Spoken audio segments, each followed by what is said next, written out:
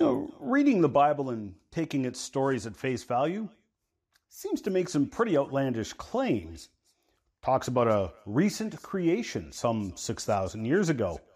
The first humans created as humans, and only one simple instruction given. Don't eat the fruit on this one tree.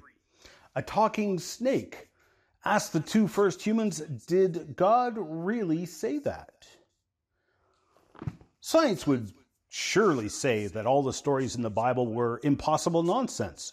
You know, the science that brought you microwave ovens, the internet, space travel, and amazing modern miracles of medicine.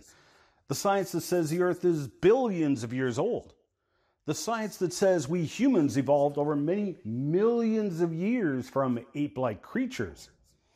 The science that brought us the Big Bang and the dinosaurs, which science says aren't even mentioned in the Bible.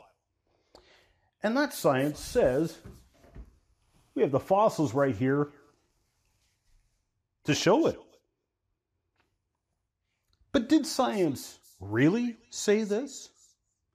Join me in this odyssey as we spend dozens of hours exploring the controversy of creation or evolution in this exhaustive series I call The Complete Creation.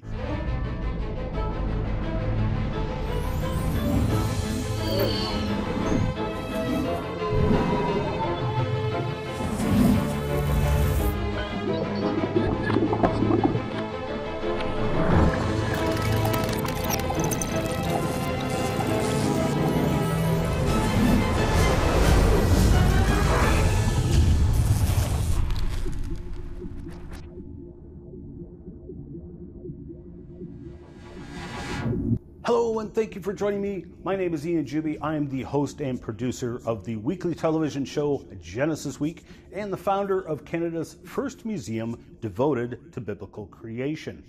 I've spent close to 30 years now studying this creation-evolution controversy, speaking on the topic, and conducting a lot of collaborative research with scholars and scientists from around the world, as well as my own scientific investigations into the matter. You see, I love science. Started teaching it when I was 16 years old. I also love my Creator, whom I would contend is none other than the Lord Jesus Christ. But I can't say I was always like that. It's a long story, but there was a time when I rejected Christ and was so angry with both Him and the words written in this book that I repeatedly whipped it against the wall in fits of rage. Maybe that's where you're at today. And I get it. I really do. Having such a keen interest in anything science and tech, and also educated right here in North America, I was taught the exact same things the majority of you were undoubtedly taught. Evolution was a fact. Science says so. I was handed boatloads of alleged evidence for evolution. Undoubtedly, there will be many of you watching this series. You are convinced of evolution as a scientific fact. Again, I get it. I get where you are coming from. I realize I may seem like an extreme oddity when I say that, in spite of my own personal history, I have scientifically rejected evolution and embraced this book as a literal history book of life, the universe, and everything. Now, I understand why some of you will look at me like I'm some kind of conspiracy nut who also has two heads or something. I get it. After all, how can you deny science? But let me start right there. This simple chart we've all seen, so eloquently depicting the fossil evidence of the evolutionary ascent of ape-like creature to man, the vast majority of people do not know that this fossil sequence is only found in 3 places on the entire planet. Do any of you know where we find this sequence? Only 3 places. Textbooks, museum displays, and the imaginations of people. This sequence does not exist in physical form anywhere on this planet. In fact, if you were to accurately depict in graphical form what we actually find, it would look like this. And The interpretation of many of the alleged half-ape, half-human fossils are controversial even among die-hard adherents to evolution. In a later session, you'll see the evidence for yourself, and we'll take a close look at many of these fossils, looking at replications and 3D scans of the original fossils. As a matter of fact, you'll get to see that some of these alleged half-ape, half-human ancestors really are half-ape, half-human, because they mixed human fossils with ape fossils to reconstruct these skeletons.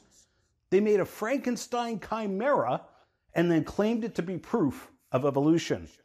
How could science be so wrong? Now, being a vocal proponent of true science, I would like to start this series right there, because we can't determine what science says or does not say until we even know what science is. And unfortunately, there's an incredible amount of ignorance on that very topic. I lay the responsibility for that at the feet of the self-proclaimed science educators. PBS, National Geographic, the National Center for Science Education, Bill Nye the Science Guy, Dr. Neil deGrasse Tyson, and the likes. Interestingly, with each of these individuals or groups, you can see their historic descent into madness when they attempt to defend the theory of evolution.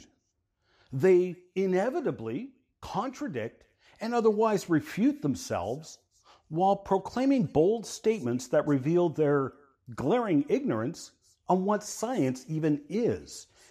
This descent into madness happens because, as you will see shortly, in order to defend the theory of evolution, you must deny true science. Let me give you some examples so we can learn what science is and is not. Now, a couple of years back, I saw a meme on the internet. An alleged quote attributed to Dr. Neil deGrasse Tyson. I'll be honest with you. When I first saw the meme and read the quote, this is the meme that came to mind. Like the Abraham Lincoln meme, I honestly figured some internet troll had made what he thought was a profound argument, slapped deGrasse Tyson's name on it to give it authority. The alleged quote was profoundly nonsensical. I didn't actually believe deGrasse Tyson said this until I saw and heard him say it. It was during an interview with left-wing extremist Bill Maher on Real Time, produced by HBO. We're not going to rehash what we talked about on the panel last week. We debated global warming.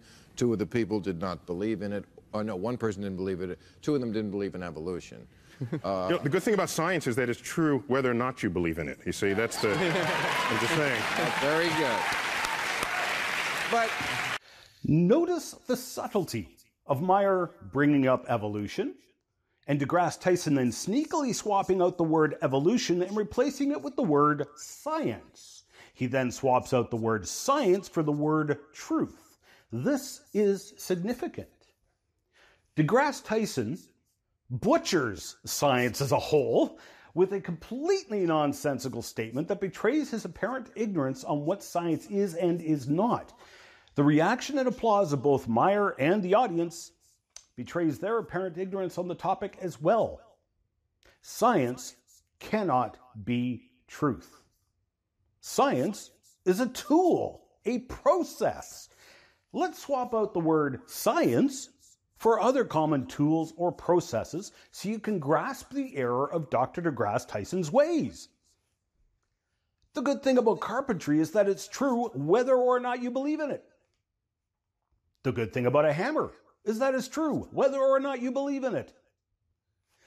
The good thing about baking is that it's true whether or not you believe in it. The good thing about homogenizing milk is that it's true whether or not you believe in it. What deGrasse Tyson said is literally nonsense. Let me ask Dr. deGrasse Tyson one question. Is science self-correcting? Now, anyone who knows anything about science knows that the correct answer is a resounding yes. Even militant anti-creationists shout this claim from the rooftops. Well-known scientists and educators, usually proponents of evolution, have commented eloquently on this fact. In the 1985 show Cosmos, Carl Sagan said, "Science is not perfect. It can be misused. It is only a tool, but it is by far the best tool we have. Self-correcting, ongoing, applicable to everything. It has two rules. First, there are no sacred truths. All assumptions must be critically examined. Arguments from authority are worthless. Second, whatever is inconsistent with the facts must be discarded or revised. The obvious is sometimes false. The unexpected is sometimes true." I'd like to suggest that Dr. deGrasse Tyson chew on the words of Ian Tattersall, Curator Emeritus at the American Museum of Natural History. "In science, it is no crime to be wrong unless you are inappropriately laying claim to truth. What matters is that science as a whole is a self-correcting mechanism in which both new and old notions are constantly under scrutiny.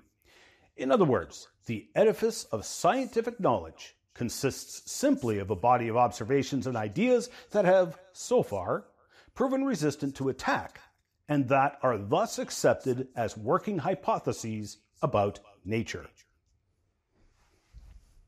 So tell me, if science is truth, then that would mean the truth is self-correcting. So the truth that was is no longer the truth because it was clearly incorrect and not the truth, and it corrected itself. So what deGrasse Tyson currently thinks this truth is today may not be truth to him next week in light of new evidence. Therefore, the truth is not the truth, according to Dr. deGrasse Tyson's self-contradicting statement. I have bad news for Dr. deGrasse Tyson. The truth is true, whether or not you believe in it. Now, Dr. deGrasse Tyson is a smart guy, so why would he say something so foolish? Why did this happen? I'm certain many of you will be surprised, even shocked, because you will see that the theory of evolution, from its foundations to its application in modern times, is the antithesis of science. To defend the anti-science dogma of evolutionism, without even realizing it, you fall into illogical and irrational rhetoric. You must reject true science and embrace the science falsely so called that the Apostle Paul mentioned. I might remind everyone that Paul was an apostle who originally rejected Jesus Christ, the Christ who stood before Pontius Pilate. As Pilate was standing in judgment of Christ, he asked, "What is truth?" Pilate asked this as he stood before the Christ who had previously said, "I am the truth." Science is not truth. Science is a study of the world around us, and in its purest form is a pursuit of finding out what is the truth. However, science has limitations. For example, science is strictly limited to the natural realm. It cannot measure or study your emotions or even your thoughts.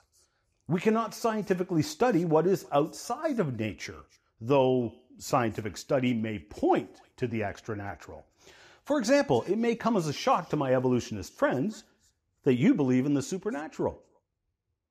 Molecules to man evolution, popularly taught at all levels of education, must violate several well-established scientific laws of nature, such as biogenesis and the second law of thermodynamics.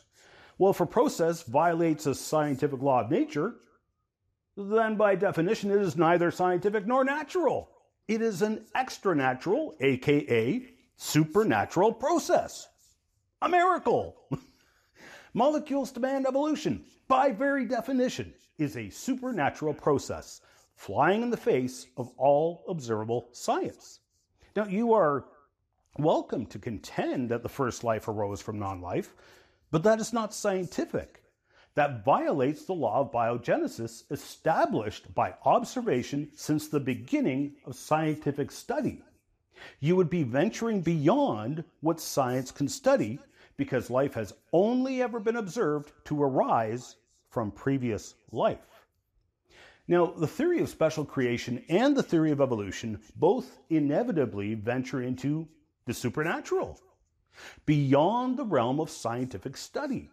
Creation and evolution are both attempts to use science to answer the four great questions of life. Who am I? Where did I come from? Why am I here?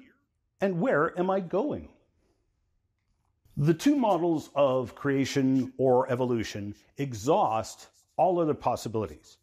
Our origins will be found in one of these two models. For example, there are some who claim that we were genetically engineered here on Earth by aliens. Well, that's well and all, but it does not answer the question, where did we come from? It dodges the question. It merely brings up the question, where did the aliens come from? And it fails to answer that question. Either those aliens were created or they evolved. Now, in defining what evolution is, I find myself having to define the type of people I address as well. I have many friends who believe in the theory of evolution. Why wouldn't they? They were taught as I was, given years of education on the alleged overwhelming evidence for evolution. Now, these people I have great respect for, as they are typically very interested in true science. They have not heard the information I'm about to share with you in this video series. So why on earth would they believe anything else? All of this evidence for evolution is probably racing through your minds already. You are the people I make this series for. I know you are addicted to information and appreciate it, as do I. So I hope you'll stick it out, because when I first came across this information, I was frankly angry. I asked questions like, why have I not heard this before? It rattled my cage, shook up my life. It made me angry because I felt like some big secret had been kept from me. But there was no one person I could blame. Nobody was out there deliberately hiding things from me. They hadn't heard this information either, even though it's all out there. But it took someone else who was in my current shoes to bring it all to my attention. As you will see, the evidence against evolution is frankly overwhelming. Then there are those people I call anti-creationists. These are people for whom evolution is quite literally a religion. They embrace and defend it religiously and quite viciously attack any who dare question evolution. They attack any who would dare present any of the overwhelming scientific evidence refuting evolution, like I am about to do in this series. Attacking those who present scientific evidence is by definition anti-science behavior. And I have to deal with these incredibly rude people on a daily basis. So if I come across as a little harsh sometimes, please bear in mind, I have no patience for the enemies of the truth. I'm getting old and crotchety, and it's the same old, boring and pathetic attacks day in, day out.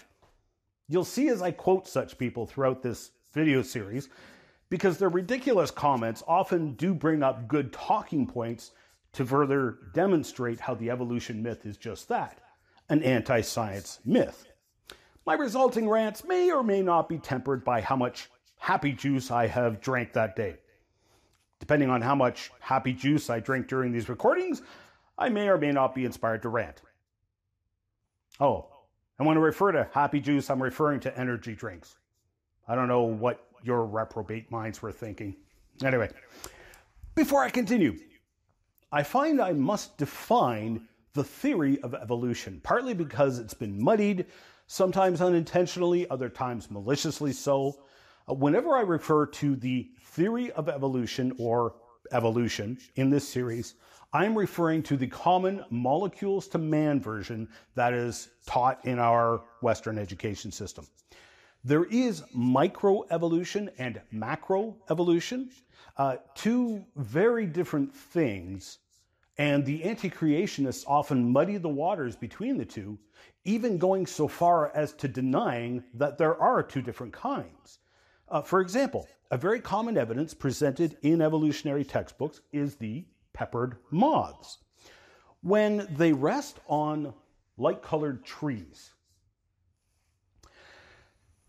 the dark-colored moths stand out and are thus spotted by predators first and eaten.